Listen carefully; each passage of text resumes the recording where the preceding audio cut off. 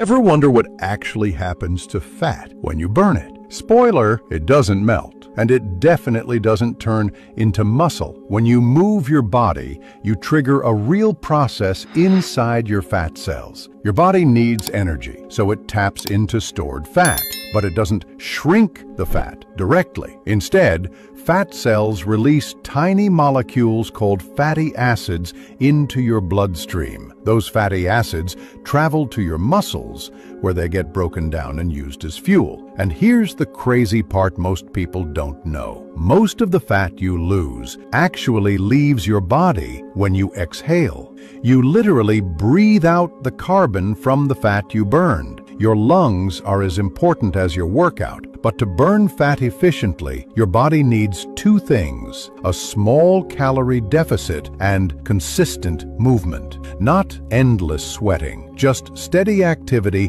that raises your energy demand.